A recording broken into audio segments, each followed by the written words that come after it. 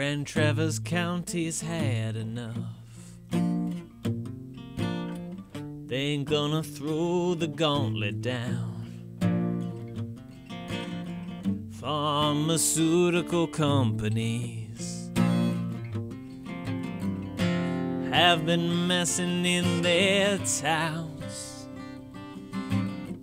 Opioid crisis in full swing. They say the evidence is clear that the drug manufacturers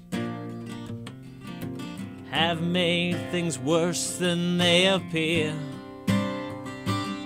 misleading patients and doctors, downplaying dangers, a shocker, pushing to overprescribe all the facts that just don't jive with how they should handle things, 'cause what they've done to us really stings.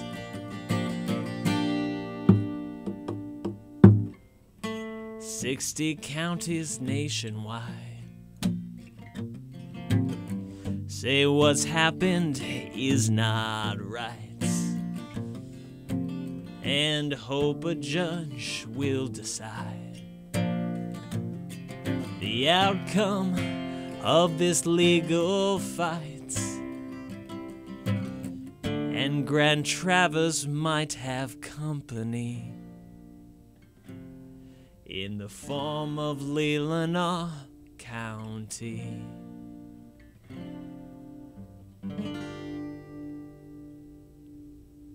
Thanks, guys.